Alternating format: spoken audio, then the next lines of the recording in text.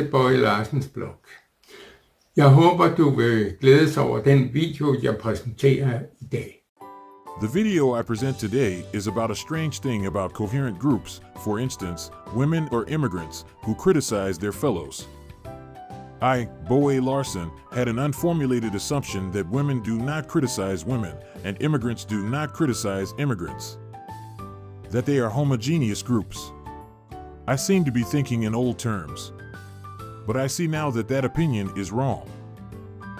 I noticed my prejudice when I read the Danish newspaper Weekendavisen. It wrote a week ago that research showed that only 5 of the 50 most cited experts in Denmark are women, and that is obviously too few.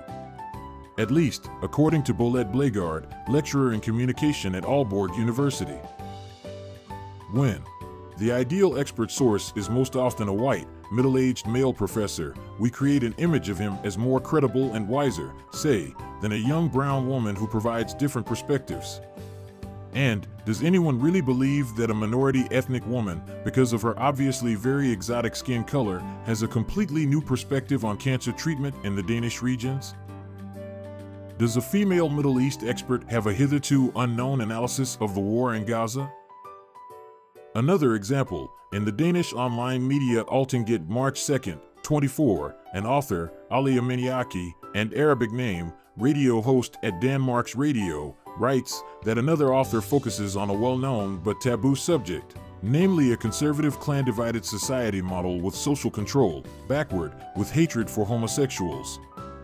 This model of society clearly refers critically to the Muslim immigrants who hang together in this way. The phenomenon I describe is often in the scientific or at least serious literature referred to as intergroup criticism or internal dissent within a particular group. It occurs when individuals within a shared identity or community express disagreement or criticism toward others within the same group, often due to differences in beliefs, practices, or approaches. In the examples I provided, it could be called intrafeminist criticism or intra-immigrant criticism, respectively. This phenomenon is not exclusive to any particular group and can be observed in various social, cultural, or political contexts.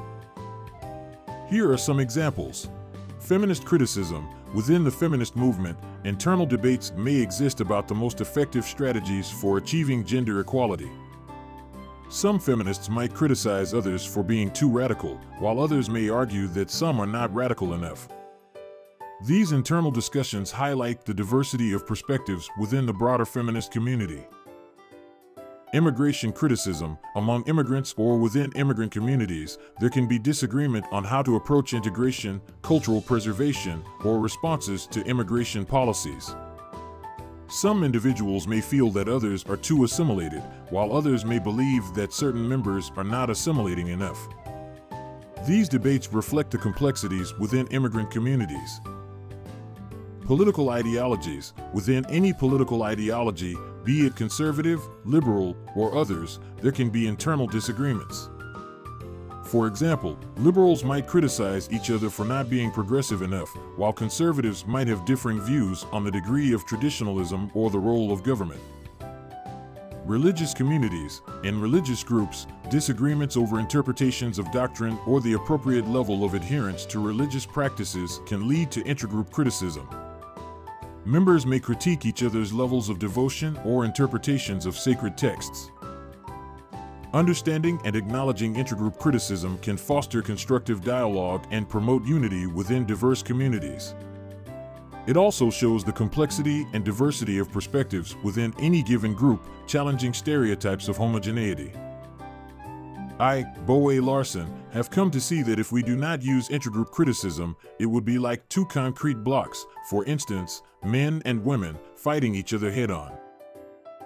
Intergroup criticism has also been studied scientifically and in American magazines like The Atlantic and The New Yorker. Even a marriage gets better if, when you are alone with your partner, use loving criticism towards him or her of behavior you do not think is good. But never do it when others are listening. Thank you for watching my video, and please subscribe.